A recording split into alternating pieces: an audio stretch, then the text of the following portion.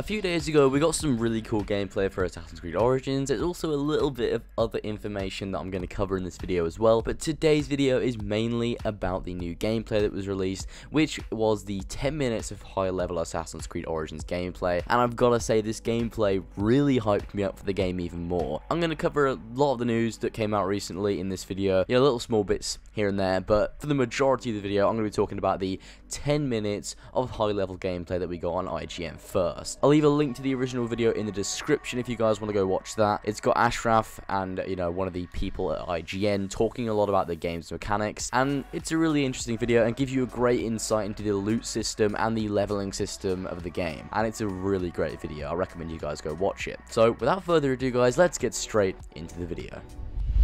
So I'm going to get kind of these smaller pieces of information out of the way first, and then at the end of the video we can talk more about this 10 minutes of high level gameplay, and I'll slap it up on screen when we do talk about it. But for now, we're going to talk about the very small pieces of information that was released over the last week or so, because they are pretty interesting nonetheless. Now, first of all, we have this from the original Gamescom gameplay that Game Informer had, and we actually get to see a little look at the detective style mode in the game, because obviously the quest he's doing right now, he's helping out with some form of, vandalism that's happened to this NPC's house. Everything's destroyed around the area, and he's kind of checking around on the ground. And as you can see, when he actually starts to do the detective work, there's actually a reconstruction of the event that happened. I don't know, it looks really weird. I don't know what this is down to. Is this Animus Pulse? Is this him using Eagle Vision? Or is it just him simply reconstructing it in his mind? And this is how the Animus rebuilds the memory of him reconstructing it. I literally have no idea what this could mean. Like, I don't know. It's kind of reminiscent of the detective mode from the Batman Arkham games, and how you can kind of reconstruct what happens by the evidence given in the area. That's what this reminds me of a lot, and it's also a new take on the murder mystery style thing in the other Assassin's Creed games. However, I reckon this has got a whole lot more depth. Like, I did all of the murder mystery things in Assassin's Creed Unity, like the investigations, and they were really bad. They were really bad. Like, there just wasn't really any depth to them whatsoever, and they weren't interesting at all. The only reason I was doing them was to get 100% sync in the game, to get the achievement. Like, that's all I really cared about. I didn't play the ones in Assassin's Creed Syndicate. I'm pretty sure they were exclusive to PS4 anyway, and obviously I play all my Assassin's Creed games on Xbox One, so I didn't really get a chance to play those, and apparently they were really good. Apparently that was one of the good things that was done in Assassin's Creed Syndicate, but I still reckon there's room for improvement, and I reckon they did do better with Origins. I'm kind of excited to see what the various different investigations are in this game. So something that many people have complained about in the various demos that we've seen of Assassin's Creed Origins and the various different pieces of gameplay is the lack of ambient music, and I've got to agree, there's not an awful lot of ambient music. But on Twitter, Sarah Schachner, I hope that's how you pronounce her name, I really do, I don't want to pronounce that wrong, that'd be bad, but Sarah Schachner said on Twitter that for those concerned about ambient music in AC Origins, there is lots, and she was hired to do the combat/co-op music in AC Unity. Believe it or not, the soundtrack for the combat music and the co-op music in Assassin's Creed Unity wasn't that bad. It's not groundbreaking, the best soundtrack I've ever heard. There's definitely many more different soundtracks that are like a million times better than it, but it's still good music and it serves the purpose well nonetheless. So it's good to say that the soundtrack of Assassin's Creed Origins is in good hands, and the fact that there's more ambient music in general is a lot better, because you can't really have an open world game and like have the atmosphere set with no ambient music. It's not the same. Ambient music really does set the tone for when you're traveling through the open world. If you turn ambient music off, it completely changes the feel of the game. It's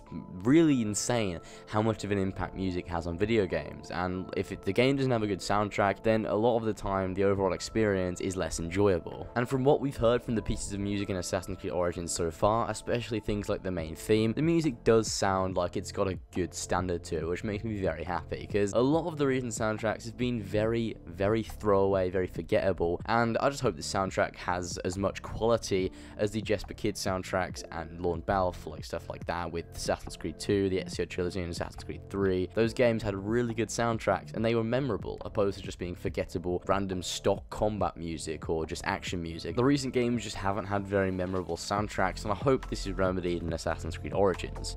Alright, so now we've got the small details out of the way, it's time for the more juicy stuff in this video, and this is the new 10 minutes of IGN first gameplay, which shows high level Bayek with his new armor, his new weapons and abilities, and this is only one of the combinations that you can do with all of the various different gear and abilities that are in the game, which is really cool, and that's one of the things that made me incredibly excited. Anyway, the gameplay starts off with them taking on a basically like level 38 to level 44, which is in the end game of Assassin's Creed. Level 40 is the highest level you can get to, and it's showing off them taking it on at level 1 Bayek with the initial gear you get in the game as soon as you're dropped into the open world, and it doesn't really go too well for them whatsoever. So it shows that if you're a low level, it's not a good idea to take on like enemies of a higher level than you, and that really should be obvious to everyone. It's like any other RPG. If you take on enemies that are a higher level than you won't be able to kill them very easily. You're gonna have to level up and come back to it at a later point. And you can see here Bayek is just slashing at this guy, he's slashing, doing all he can, and it's doing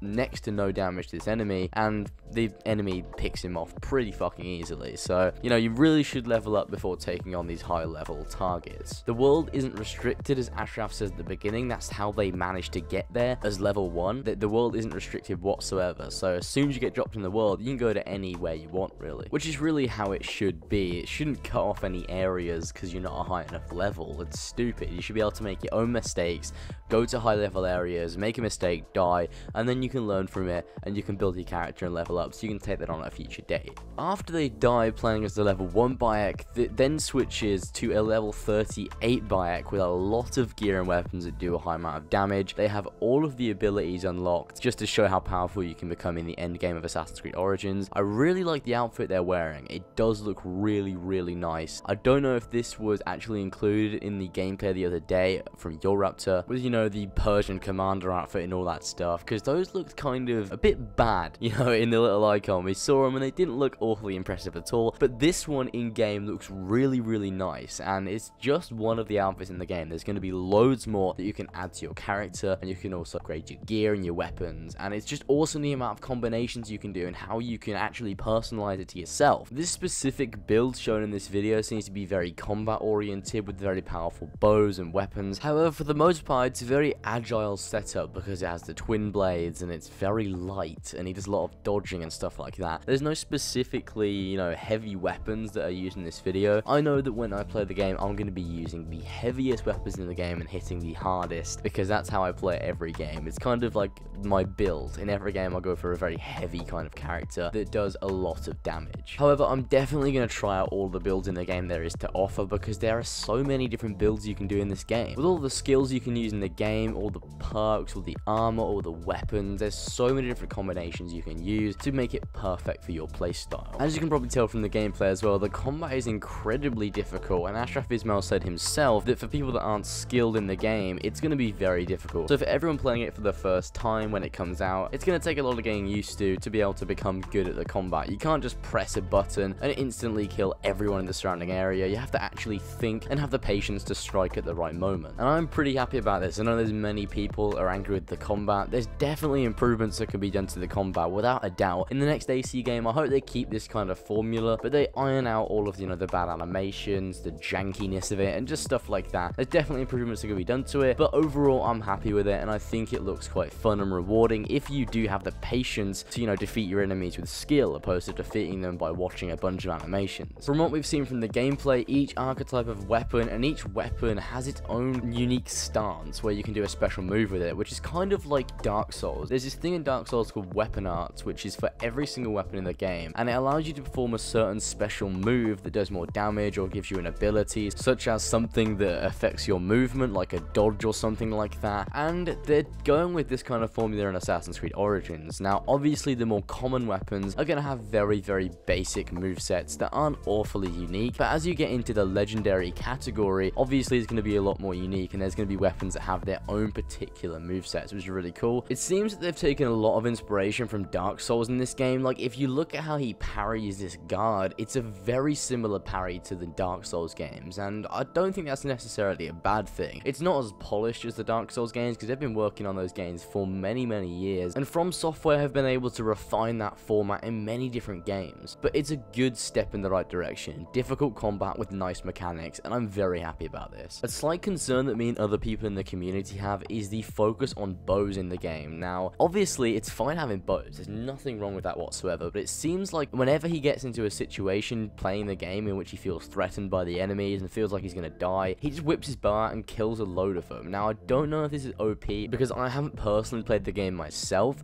but from what I've seen in this gameplay, he whips out the 5-shot bow and one-shots a bunch of people, like, in crowd control. It's kind of very weird, and it kind of makes the combat, like the rest of the combat, very obsolete, because he's not trying. He's just grabbing his bow out and shooting people instead of actually fighting with a normal combat system. Obviously, it's a tool you can use in the game, so there's nothing wrong with him doing that, but I just feel like it's a bit too powerful. There's something about it that I just think is a bit ridiculous, how he just grabs it out whenever he needs to, kill a few enemies that are bothering him, and then he goes back to the normal combat. Because last time I checked, that's not really how bows are meant to be used. They're not meant to be used as a form of, like, just a gun, basically. It's meant to be used at long range or in stealth situations, and I think the bow mechanic is being abused slightly here. However, obviously, this guy's playing how he wants to play, and it just shows how you can personalize your playstyle a whole lot more. Personally, I'm not going to rely on the bow too much. I'm going to actually fight with my weapons, because that's what I see as more fun. But if you guys want to use bows, as Ashraf said, you could play the whole game with bows and play it like a third-person shooter. Something that I think is really cool here is he whips out a fire-based weapon, which looks awesome. Like, it's a staff with fire on the end of it. I think it looks really cool. Now, I don't know if this is because we can apply fire to weapons in the game through crafting, which I think would be a really nice addition to be able to add fire to my weapon. It'd just make it look all fucking badass and flamey and shit. But it might also just be because this specific weapon has fire on the end of it. I don't know. Ashraf does make a point that fire is very powerful in this game, so it might mean that we can add fire to weapons in the game to make it do lasting damage to enemies, because as you can see here, there's actual small numbers coming off the enemies when he hits them with this weapon, which are orange, which signifies fire damage. I'd love to be able to add fire to, like, my sword in the game in crafting. I think that'd be a really nice addition, and would also increase that sense of, it's very personal to you, because you can craft your weapons to the point where you could choose if you want to add fire to them or not. As we can see at this point in the video, we get a nice representation of the adrenaline mode in the game, and it looks fucking insane. Bayek is, like, going mental at this guy. He's fucking flying around, he's smashing him up and shit, and it looks really strange, like it's on steroids of some sort. I don't know how this fits in canonically to Assassin's Creed, but as you can see, he took that guy out really fucking quickly. Anyway, guys, that is the end of the video. I hope you guys enjoyed it. I just wanted to round up all the recent information that has come out for Assassin's Creed Origins, especially that IGN first gameplay. Again, I will leave a link in the description to the original gameplay, because Ashraf Ismail does talk about some interesting things in that, and it's definitely worth the watch, so I'm going to leave it in the description for you guys. Anyway, hope you guys enjoyed. Be sure to go ahead and like and subscribe for more gaming news and content in the future, and also remember to comment down in the comment section below telling me what you guys think of the new gameplay and all the new information in this video. And yeah, I'll see you guys in the next one.